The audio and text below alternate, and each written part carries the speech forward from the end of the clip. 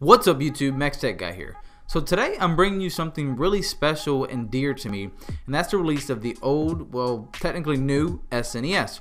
Luckily I was able to get my hands on one of these babies, which I was really excited for. So anyways, out of the box you're going to get the instructions on how to set it up, and next up is the console itself. Following that are all your accessories to get you up and running, including the power brick, a micro USB cable to power it up, an HDMI cable, and of course 2 controllers. So immediately out of the box I was really surprised by how tiny this thing is compared to its older twin sibling. Like, it literally fits in the palm of my hand.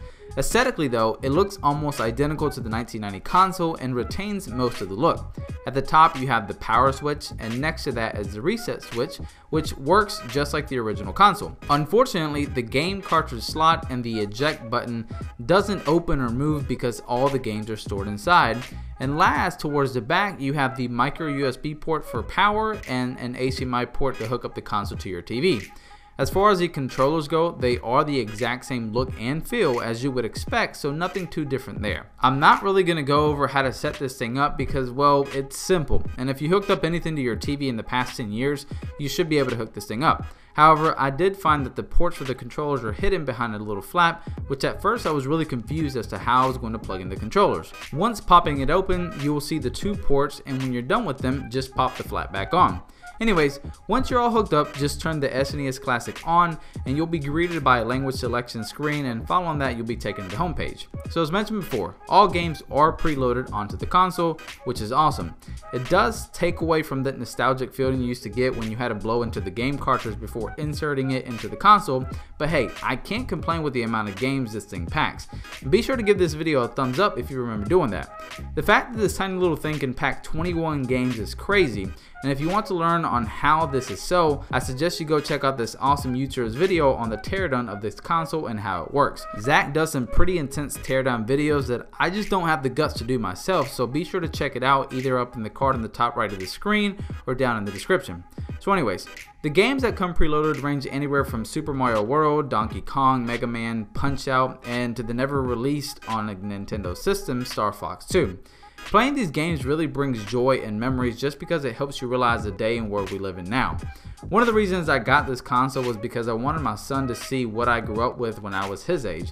And well, let's just say that the games were a lot harder back then. Playing Mario Kart still has the same skills, such as letting go of the gas when turning at a curve and finding the caves when riding the Rhino in Donkey Kong.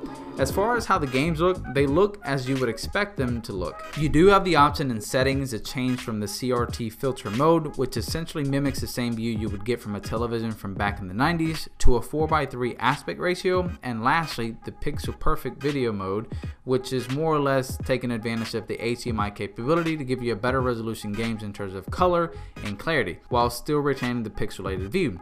In addition, you can also choose the frame that goes around the edge of the game if you don't like the default black bars on the side.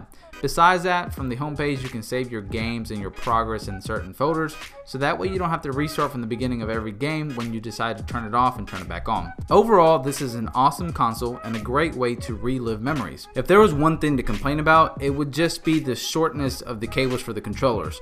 You literally are standing right in front of the TV, and it's not really a comfortable experience. So if you do happen to get this console, be sure to pick up some extenders, which you can pick up at like Best Buy or even Amazon. Besides that, I really hope that Nintendo can kick up the production on these and not let people down like they did last year with the NES Classic.